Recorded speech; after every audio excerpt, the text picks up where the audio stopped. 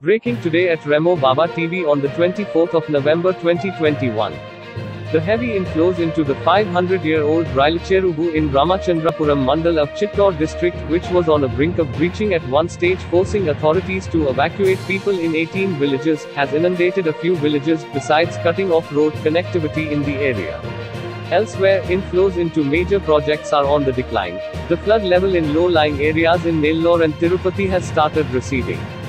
On Tuesday, 3 more bodies were recovered from the villages which were flooded due to the breach of Bandh of the Andhra project on Cheru in Rajamapet Mandal of Kadapa district.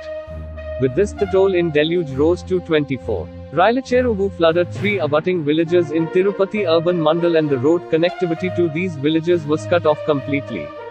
Chandragiri MLA Chevareddy Bhaskar Reddy conducted an aerial survey of the area in an Indian Air Force chopper to assess the flood situation. Relief material was airdropped in the flooded villages. Due to recent heavy rains and subsequent increase in inflows, Rayalacheruvu, located 15 kilometers south of Tirupati, got filled to the brim and minor fissures had developed in its bandh at 4 points. Panchayat Raj Minister Pedareddy Ramachandra Reddy, Special Officer P.S. Pradyumna, along with Collector M. Hari Narayanan and local MLA Bhaskar Reddy, monitored plugging of fissures with sandbags.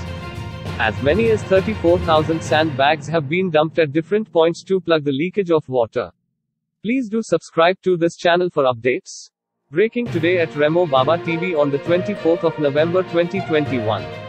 The heavy inflows into the 500-year-old Rayalacheruvu in Ramachandrapuram Mandal of Chittor district, which was on a brink of breaching at one stage, forcing authorities to evacuate people in 18 villages, has inundated a few villages, besides cutting off road connectivity in the area.